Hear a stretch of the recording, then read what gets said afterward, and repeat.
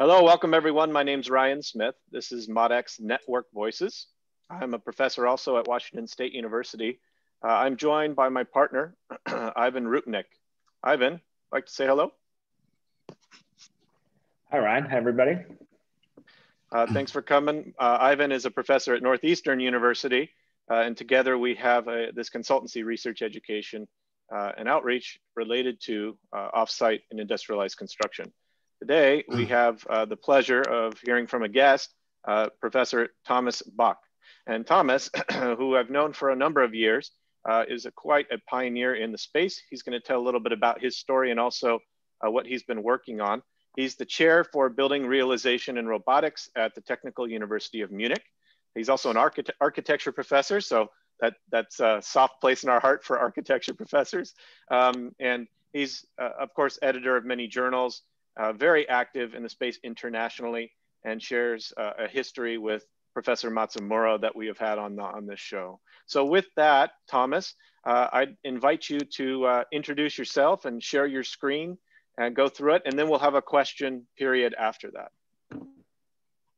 Yeah, okay, thanks Ryan and Ivan for introducing me. And actually, I'm now in Munich in my construction robotics lab, which I established about 23 years ago at TU Munich. And I took over some lab from the mechanical engineering faculties, and I changed it into construction robotics. Also the chair was newly established. It didn't exist before. But I not only have an architecture background, I also in civil engineering. I was at IIT Chicago. As a Fulbright scholar, I studied about the skyscrapers those days. The Sears Tower was the tallest building in the world. And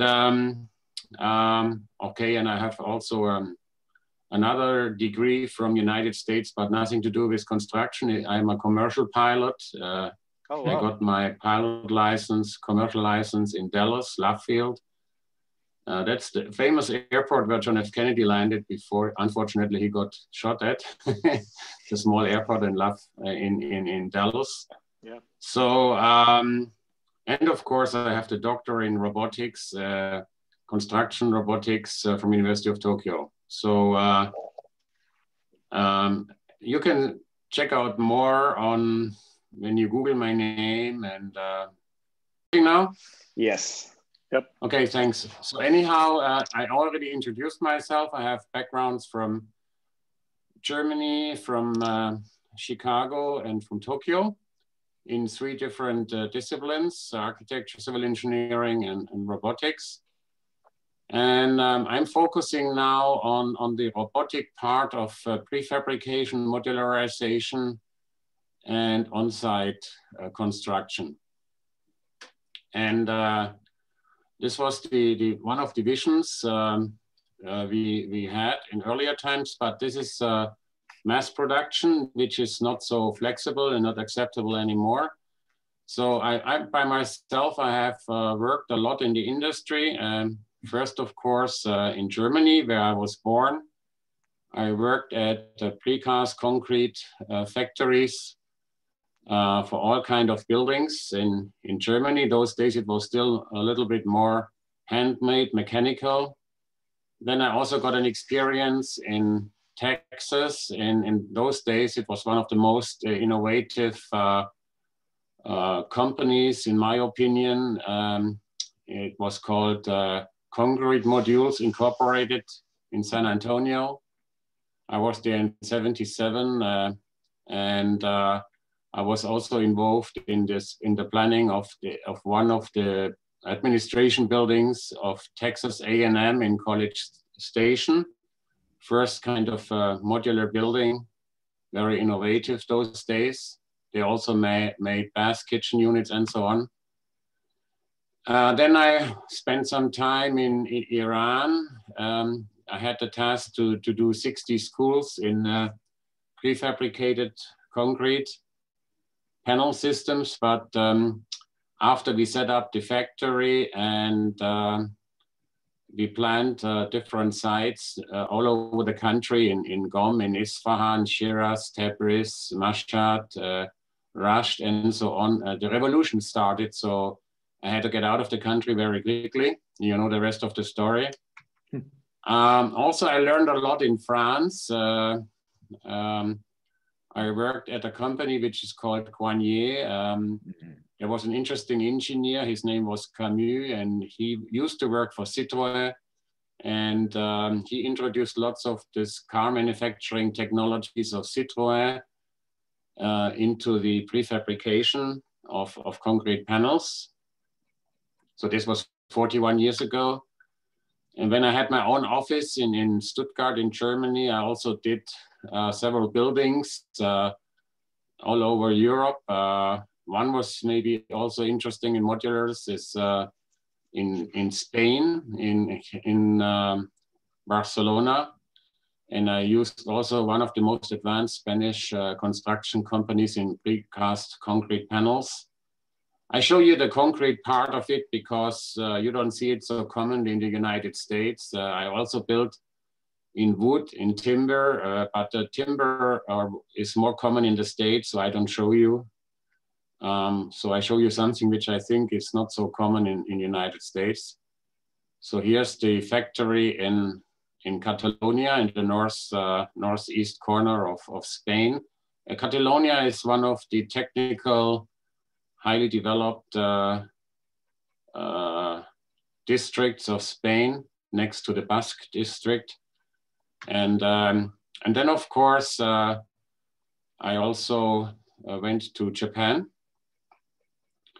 And the reason why I was going there was while I was in Texas at the Zachary company in San Antonio and later at IIT in Chicago, I heard about the Sekisui system and the Toyota home system. And so I decided I have to check it out myself.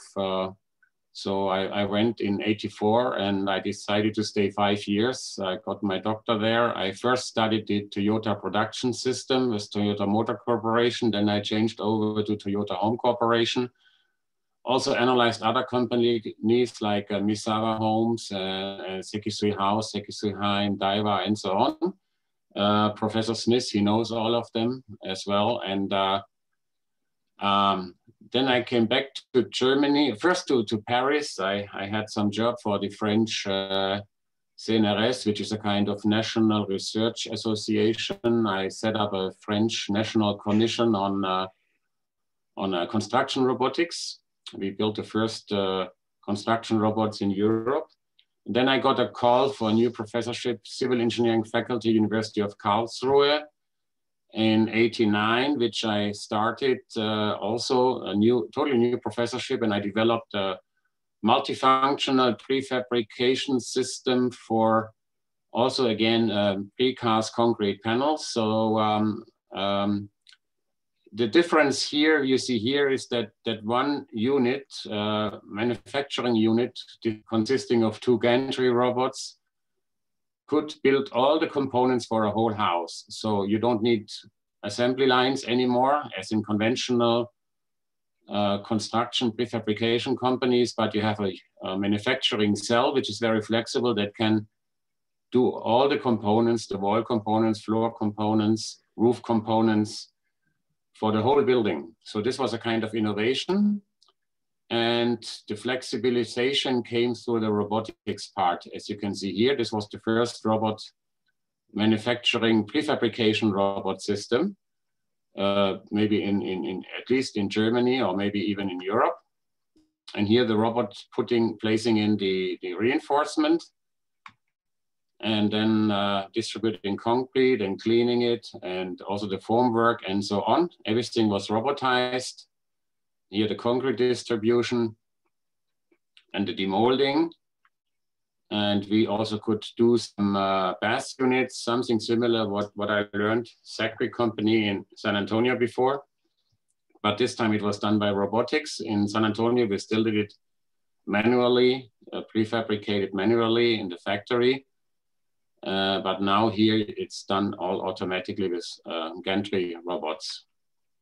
And we set a speed record. We built this double house, twin family house in 8 hours. And all the components were made on the same manufacturing cell, which I just showed you. I also had a kind of non-executive supervisory board membership for technology. Those days, it was the largest German housing company. They made about 5,000 housing units a year. And it was also low cost. It costed about, in euro would be one house, 40,000 euro, maybe $50,000-$60,000, which is quite less money for, if you compare it with exploding housing real estate prices now in Germany and all over Europe. So it was affordable. You could finance this almost like a car. So it was affordable and flexible and rapid manufacturing. I also was involved in some of the difficult prefabrication. You know, the famous American architect Frank Gehry.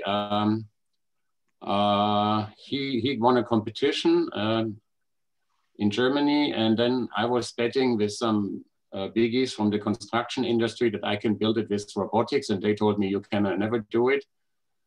And so there were 3 buildings. I was in charge of one of the buildings. I bought the software from an aircraft company in France called Dassault, which is something like Bombardier in Canada.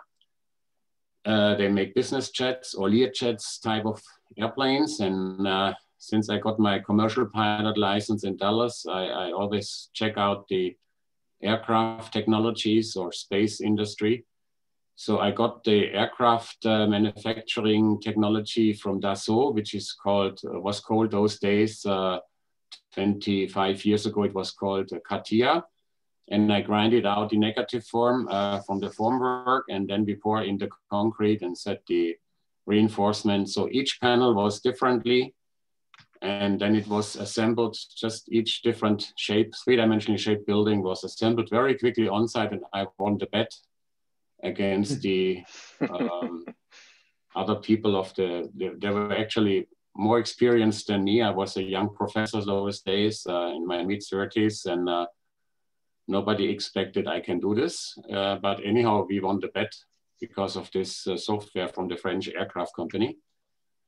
And also here you see the latest 3D printing we did. We 3D printed using also, again, aircraft manufacturing 3D printing devices for printing this component here, which is about 2.5 meters tall, 1 meter deep, and 1.50 meters wide. But it took too long. It took about 120 hours to make it a couple of years ago. Now it would be maybe 40, 50 hours. It's still too long. The manufacturing time is kind of slow for 3D printing. So I just recommended it for certain parts, not so big parts. But it's a fashion now. Everybody wants 3D printing. So it depends. I just would do it for small confined pieces, parts, not for the whole building maybe, but that's just my opinion. And this, of course, you know from Professor Smith, the factories in Japan and most advanced in the world. The original system was developed by Dr. Ono, Katsuhiko Ono, and he did his doctor at the same place where I did mine. And it was actually an outcome also from the student revolution time. And so very innovative doctor thesis, which became reality, and a famous big company, very successful. Here I compared during my doctorate different systems I experienced in Europe, United States, and Japan. I compared the production time on-site versus factory production time. And so I found out that, of course, a mobile home like you have in the US is very quickly installed. And then maybe you might have the modular steam units like Sekisui Hein, Toyota Home, then the large panel size like we use in Europe. The small panel size, this is more like a Sekisui house or post and beam, or conventional like a brick building like typical in Germany or some part of Europe. And here you have the production time on the left side in on-site. So it's always a balance between off and on-site. But I'm trying to combine best of both worlds and use robotics for speeding up and at the same time having flexibility. And this is shown here. So you can develop new systems because of the manufacturing technologies. And this is part of my PhD, which I wrote 42 years ago, finished it, submitted it in University of Tokyo. And I was also working on this part-time in this company who did the first construction robots in Japan and also the first automated construction site. And you see here the cover. I also contributed to this automated construction system, and my task was the joining, for example, of the columns and the beams and the floor panels and the facades and the services. Like here you see the details. This was a part of also developed for this company to join the columns automatically by robotic assembly. Here the same transfer to German technology, bricklaying. But if you place a brick on the site, it takes quite long. So I decided to prefabricate brick walls. And the bricks had been specially made for robotic prefabrication assembly in the factory. And also they could house reinforcement and all kinds of water pipes and heating pipes and services, including, for example, the water closet here for the bathroom. So you would have a highly prefabricated value-added component to be shipped on site. So this was one of the developments. This is one you know probably from Professor Smith. Here I was also a little bit involved and in the rapid joining. And so this house could be assembled in 4 to 6 hours. Very quickly, already high prefabrication ratio, depends how you count it, 80–90%. Kitchen already installed and so on. And we develop our own system now for European projects, also for energy efficient buildings to be affordable by automation and robotics. Here is the second volume, robotic industrialization. Here I focus on the robotic part to make the in fact to customize the large scale prefabrication. So here you see again an example of Misawa Home in Japan. And the one I did in my laboratory in civil engineering faculty, University of Karlsruhe before. And here is one of the 3-dimensional robots I developed for the company to make the bathrooms. So this is, in fact, the automation part of what I experienced in the late 70s in San Antonio in Texas, but now is automatically prefabricated. And here focus on the on-site robotics. I was also involved in this robot, the guide rail, considered in the facade, so the robot could travel along easily. So it increased a little bit the cost of the facade, but it reduces the cost of the robot. So when you consider the whole life cycle, it becomes cheaper because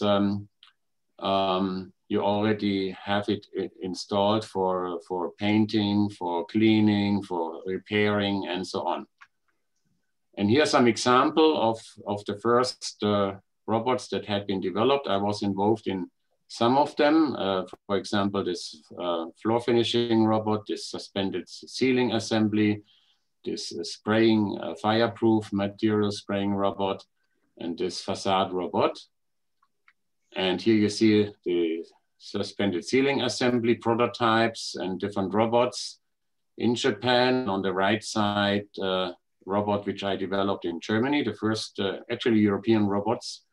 The blue one up here is mechanical and the red one is totally autonomous, could telescope up to 3.5 meters over about 12 feet maybe, and do some ceiling work, also installing not only suspended ceiling, but also installations, air conditioning ducts, and so on.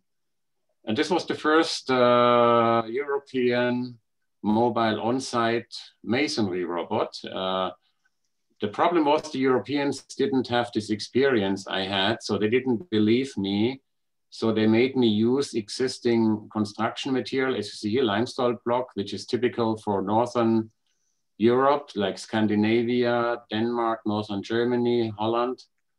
And this block was made, of course, for manual assembly by masons, but it's not suited for robotic construction. So what happened was that the end effector became really complicated because I couldn't use my experience from Japan, robot-oriented design of any kind of materials or components. I had to adjust the robotic technology to this construction system material, which was made for manual construction. So it became very complicated, a little bit like when you have the horse carriage, you take away the horse, you exchange it by an engine, and then you try to be very go anywhere with your car. It doesn't work. So you need a totally new system. You need road network. You need fuel stations, and then the car technology takes off. But if you just have a horse carriage, like the first cars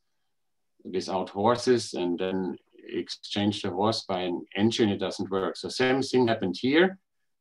But we made it work anyhow. And here you see the family of an interior finishing robot system, which I did one robotic system for Germany.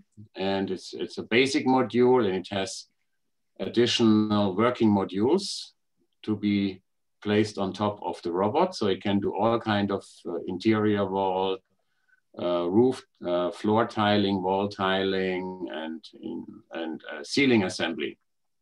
And here's the real one working now in my lab and also on the construction site. Also, I'm advising the Singapore government. They also want to introduce robotics in 10 years on the construction site. They got a problem with foreign labor. There was some civil unrest. There was some, for Singapore conditions, some construction workers got drunken and they burned some police car, and nothing happened, but just the car got burned. But the government decided in the long term, we want to get rid of the foreign construction workers. So I did the roadmap for 2030. Here you see a robot we did for Hong Kong 3 years ago, also facade, a painting robot for social housing, high-rise buildings in Hong Kong. Here we built in my lab the first prototype, and then we delivered it to Hong Kong, and it's now presently not running, but it was running before the unrest happened. And presently we have a robot, the worldwide first 8-cable suspended robot for facade assembly. Here is the first prototype cage testing. And here is the end effector installed in the yellow cage for assembling the facade. And this end effector here you see in this yellow cage was developed in my laboratory. And here is it's a very flexible end effector. It can suck itself to the existing facade, and then it can place first the joints, drill the holes, install the joints to attach the facade, and then attach the facade to the building. It is now just finished assembling a facade near Madrid, Toledo in Spain. And my assistant, he built this end effector, and he just came back 2 weeks ago from Spain, having finished the first construction site with the worldwide first 8-cable suspended robot. So the robot can move in any direction, also in third dimension, which was not possible up to now. Here you see it, the 8 cables, and how the robot is holding a panel and assembling the exterior wall. And then the next step is integrated automated construction site. It's a little bit like a vertical shipyard.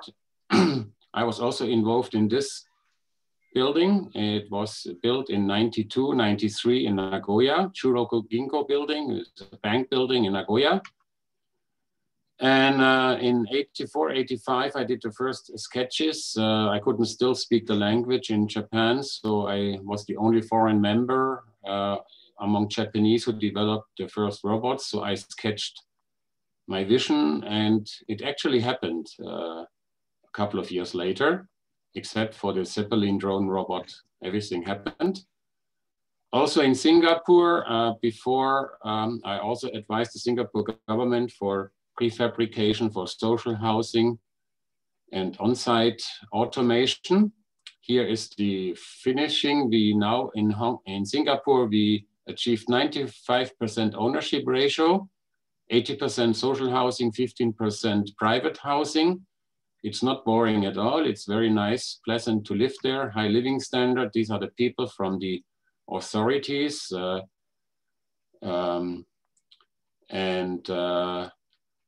And I was the one who made these, the strategy, and this is one of the latest social housing areas, and the next will be the robotization for on-site. And all what you see in the background is all prefabricated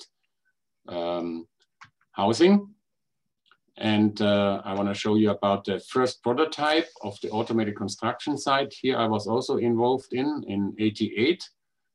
Final year also of my doctorate at University of Tokyo. And here we tested at the company research laboratory, we tested the first prototype of the automated construction site. On the right, you see it's running.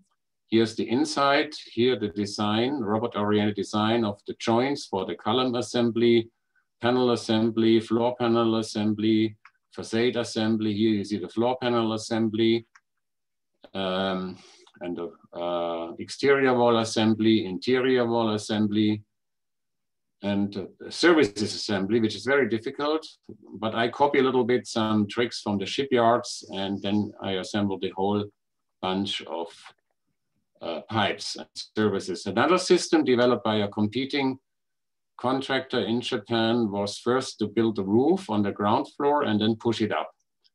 Also, some technology from shipyards have been used with huge hydraulic presses to check up the whole building up to 15 floors.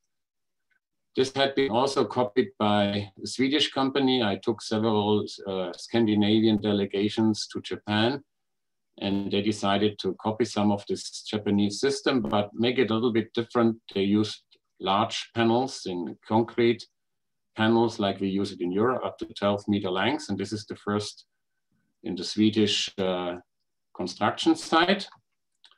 And here how it's being pushed up. It's not automatically, it's telecontrolled. And another construction site in Holland, in Netherlands, the largest medical center in Rotterdam.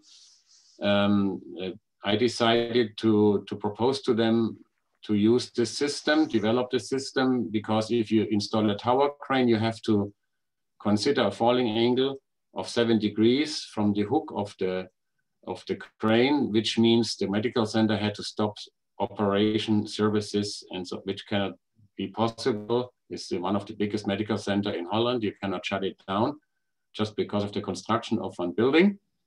But with this method, without tower crane, they could run the medical center, and this building was faster built than scheduled.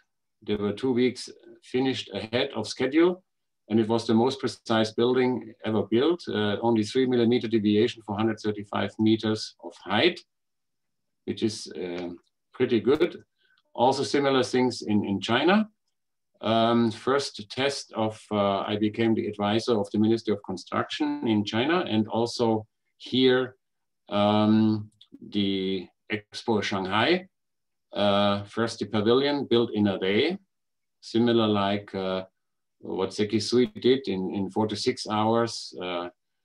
Here a little bit longer, but also a little bit bigger building. And then later different taller buildings, 10 floors in 5 days, 20 floors in 10 days, 30 floors in 2 weeks, and almost 60 floors in 3 weeks, quickly assembled. And the trick was also the robot-oriented design of the joints to assemble this hotel very fast. This is one of the recent sites in Osaka, also an automated construction system. So each year about one system is running, as you can see it here. And we developed some idea for another Chinese company. It's still on hold now, and we hope it's going to start again in the future. And interesting is also the deconstruction. When I was in the States, they used a lot in implosion. In Europe, we used the wrecking ball, but in Japan, they developed this kind of cut down system.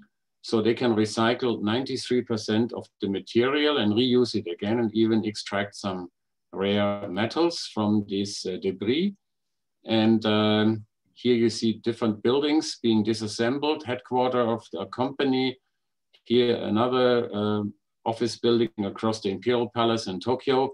And this is how the demolition site looks. Just check it out yourself if you see a demolition site, how it looks. And this is a demolition site. You cannot imagine how clean it is. And even this famous hotel designed by Kenzo Tange was also disassembled systematically, this time from top down. The previous one was cut on the ground floor and then lowered, but this is from top down, recycled, disassembled. And here another one in the middle of Tokyo, without dust, without noise. Slowly the building disappears and over 90% of the material can be recycled. And when you check it out in the future, you just can get these books. Also Cambridge made some e-books because now we are teaching online. I didn't show you the ambient integrated robotics because it's more for the aging society. I choose the background. I like Chicago skyline because I was there for 1 year as a Fulbright scholar. My professor designed the Sears Tower and the Hancock Tower. So this is the skyline. In front of the Chicago skyline, you see a workstation for elderly or physically challenged people. And I call it ambient integrated robotics. Even when you're confined to a wheelchair, you can contribute to the society. It's about inclusion. And this is for me, the continuation of robotics. First, you build something, you prefabricate something, then you assemble it with robotics, and then the robot, the building becomes the robot itself. So this is about, I call it ambient integrated robotics. So in the United States, maybe you don't have the problem of the aging society because you have a lot of immigration, but in Germany and Europe, we are facing, and especially in Japan too, we face rapid aging societies. So they're very eager to introduce some of these systems. And you can check out my homepage. Here is about 13 videos. And you can, it's all in English. And the videos are also in English, French, Japanese, and German. And here my ResearchGate profile or LinkedIn profile. And of course the Cambridge books, which we will do another volume next year. And also, there are about 500 other publications, articles. You can check it out on my homepage. Okay, so basically I'm through with it and I'm ready for taking your questions.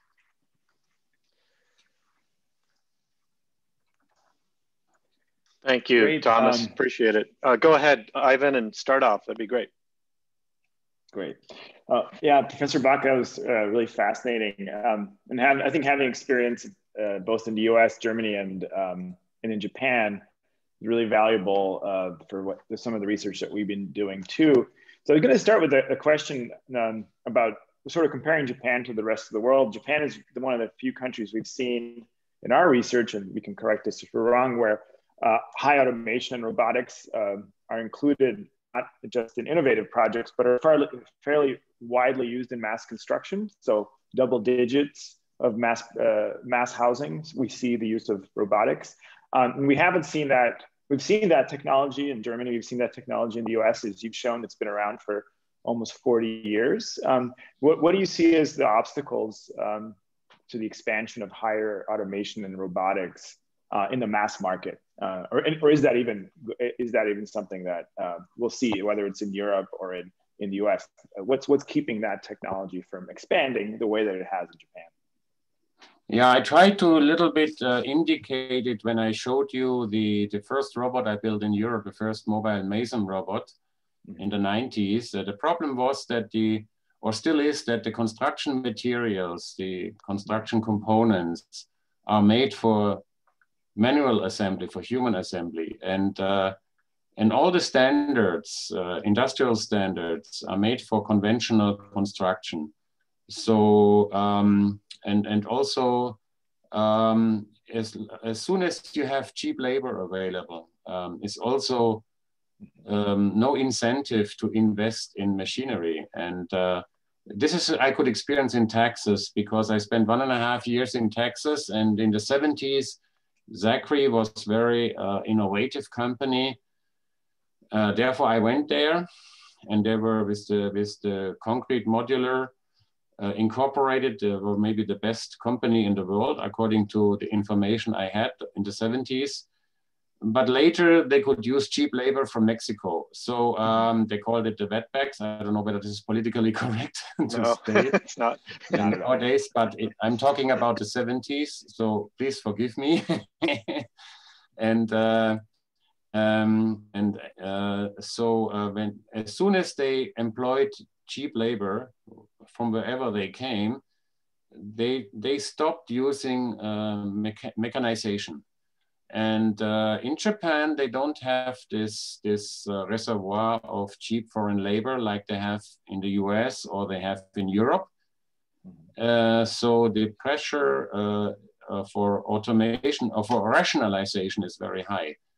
So you have higher labor cost share. So you need the pressure to automate is much higher. So, but still you have the problem of the standards that don't exist. You have let's call it, I mentioned the carriage or the car. So it's like the first car. The word car originates from carriage, horse carriage. So they omit the horse, they replace the horse with a combustion engine. But the first cars, when you check it 100 years ago, they looked awful. They're not so successful. Okay, 100 years ago, it already was pretty good with Model T or Ford. But before that, let's say the end of the 19th century, they really looked like a horse carriage without horse. And they had no road network. They had no fuel stations. You had to get the fuel in the pharmacy and so on. So you need the whole ecosystem. So once you have set up the whole system, then of course the technology will take off. But the problem is in construction, the innovation cycle is very slow. The life cycle of the products we do is very long. So when you compare it to a bakery, if you don't like the bread from a bakery, you don't go there the next day. But in construction, it might take 50 years or longer till you get some feedback. So this is also one obstacle. But I think in the future, it's picking up more and more momentum now, because in Europe, we have labor shortage. First, we had unification of Germany when the Berlin Wall came down. And then it happened similar what I experienced in Texas. The German industry used cheap labor from Eastern Europe. So somehow they fall back, actually, in technological development. So nowadays, also these cheap labor from foreign countries, from Southeast Europe, they wanted more money too. So now the German industry has a problem, what they're gonna do. So we have lots of problematic construction sites in Germany, like the Berlin airport and the Elbphilharmonie in Hamburg, or the Stuttgart main station, with years of delays, several times cost overruns. And so there's a bigger urge now to rationalize and to do things better, and slowly moving into more prefabrication. And later, after prefabrication, you will have the on-site rationalization. So it's a natural development, depending also because, like Singapore, I mentioned Singapore. Why the Singapore government wants to have robots on-site? Because also the virus is speeding this problem up. So In Singapore, lots of infection came to Singapore because of the migrant workers. There are about 300,000 construction workers from India and other countries working in Singapore. And they also had to stay in their sleeping containers. They were not allowed to leave and go work on the construction site because they brought the virus. So the Singapore government, not only because of social tensions, but also because of the virus, they are pushing now, after they succeeded in the prefabrication, now they're pushing for on-site robotization. So there are many, many developments now that are very good for this kind of rationalization, modularization, and on-site automation more and more. And maybe related, sorry, and then related to that though, because of the labor issue, one of the other things that we found very interesting was that Soseki Suiheim, which has been, as you've shown, been using robotization for quite a long time, but has also been using highly skilled labor with that robotization, tried to set up a factory in Thailand with the assumption that they could overcome the lack of skilled or any kind of labor in Thailand with robotics. And what was interesting was that they eventually had to bring Japanese skilled labor to work with the robots. And is that something, I mean, that there's also seems to be a need for, one of the assumptions that people sometimes, and you haven't made this assumption, but that we hear in the industry is that we can replace skilled labor with robots. But it was interesting to find that at least in their case, in fact, highly skilled labor and robots worked quite well, at least in the Sekisui example. Is that something you've seen in your research? Yeah, it could be also not only replacing workers, and you need, of course, you need skill up, you need new skills, but also it can help to include people who have normally no chance to work because they are not skilled enough. For example, automation robotics can help. It's like driving a car. First, you have a manual gearbox, and then you need some skill to drive a car with manual gearbox or gear shift. And when you have an automatic transmission, or now maybe autonomous cars, anybody could drive it. When I did my commercial pilot license in Dallas, for me it was good when I was unexperienced pilot in Dallas, Love Field.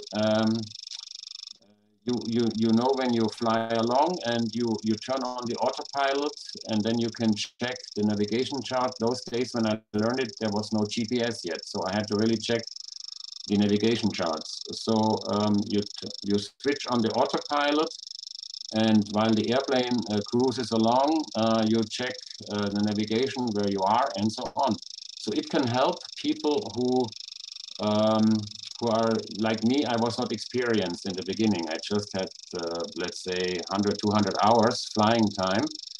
So the same can happen also with people who are not skilled. So once you develop an advanced system, and it can, of course, you need skilled people, but also you can include less skilled people. So I think it's a win-win situation. It just depends how we use the technology. Thomas, maybe as a last question, given time, and that is much of the construction in the United States and in Europe is low-rise construction. I appreciate all the work you've done with the high-rise construction in East Asia, which is important. With low-rise construction in the US, and something that we're focusing on more and more, whether it's light gauge steel or light wood frame, we have seen a proliferation. If you think about the innovation curve, right? You have, I wrote it down here, innovators, early adopters, or the diffusion innovation curve. Innovators, early adopters, early majority, late majority, and then laggards. And much of the work you were showing is really in that innovators category, right? It may not be as much adopted. The rate of adoption may be fairly low. But a big rate of adoption is certainly in the panelized technology, whether that's like Weinmann equipment or Randek equipment that gets put in these home building factories. But we still, and that's happening more and more in Europe, we're still seeing it lag in the United States. And although some have started to pick it up, you have any ideas about why, say, a modular company or a home building company would not invest in panelizing process, the automated factory, the automated machines to panelize walls before they go into modules? Have you seen, is it still the labor issue, or are there other cultural barriers that, that exist? Because it certainly has been proven out, say, in Sweden or in Japan. Well, yeah, in Japan, of course, the culture is already there of prefabrication from the traditional Japanese building, timber, and so on. And in Europe, I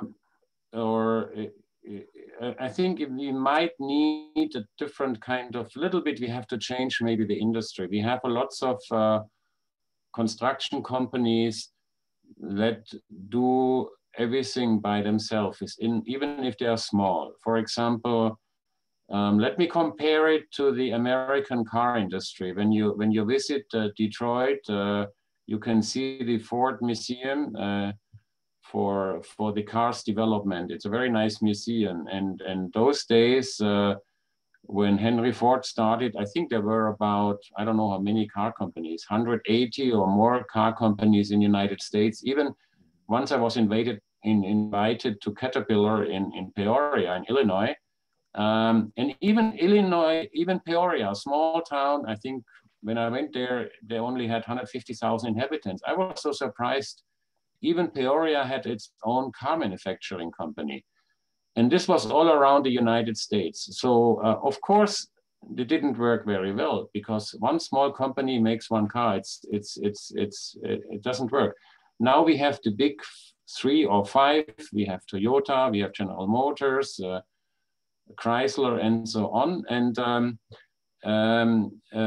there's a different structure in the industry, and there's a specialization in the industry. So if each construction company does the whole building, of course it's difficult, but there might be a new industry developing.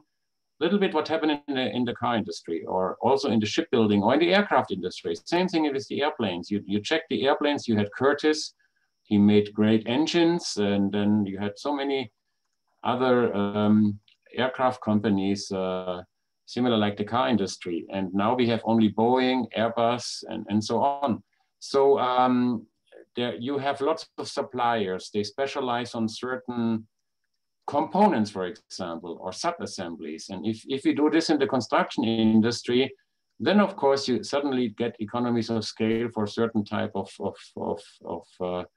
companies that specialize. But if they go on like this way, that they do everything themselves, even if they only have 5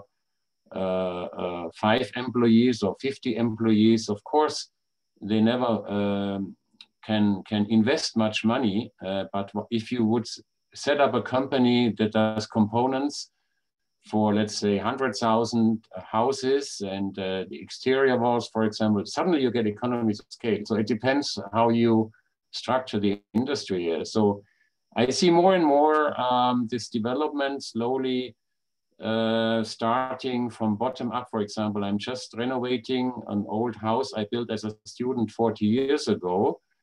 And I just now insulate the roof, and just the insulation, the heat insulation of the roof developed quite much.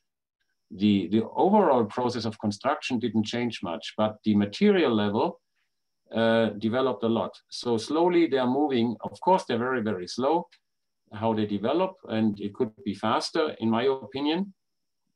And so, but they slowly developed from the construction material level towards more complex components. And then we will have panels, we will have highly finished value-added panels and later modules and so on. And in the end, you get the whole system, but it takes a while. I'm a little bit not patient enough because I'm already 63 years old and I'm in this business for 40 years. So I'm a little bit worried, but for the young generation, for my students, for my assistants, I think it's a good time ahead, because in the future, also probably your students in Washington State universities, they will have a very good future because this kind of skills are needed in the future also in United States and in Canada as well, because you will also move ahead. And a similar situation, what I described, Singapore, which is a city-state. Of course, it's a very special situation in Singapore, but you can see it, you know it from your own experience from Japan and also Scandinavians. They are a little bit more advanced. So, so we have, I think we have, this is the only way to go because nobody wants to do the hard labor anymore. When you talk to young people, they don't want to join the construction industry anymore. It's hard labor. And it was also for me the reason, because when I built as a student my own house by myself, do it yourself, I started thinking, and I happened to see the first welding robot at the Daimler-Benz factory south of Stuttgart, where I also made some money during my studies. And I started thinking, wow, that's maybe it. And then this made me going into mechanization, robotization later, and so on. So I studied technologies in France, in United States, in Japan. And I think you also first have to experience yourself how hard the labor is, manual labor, build yourself, and then later you will end up in mechanization, rationalization, robotization automatically. I want to thank Professor Thomas Bock at Technical University of Munich for sharing his 40+ year experience and career with us, real pioneer in the space. And we appreciate you giving of your time and preparing a presentation today, Professor Bock, and hopefully you keep in touch. Thank you for your sharing on ModX Voices. Okay, thanks. Take care. Thank you.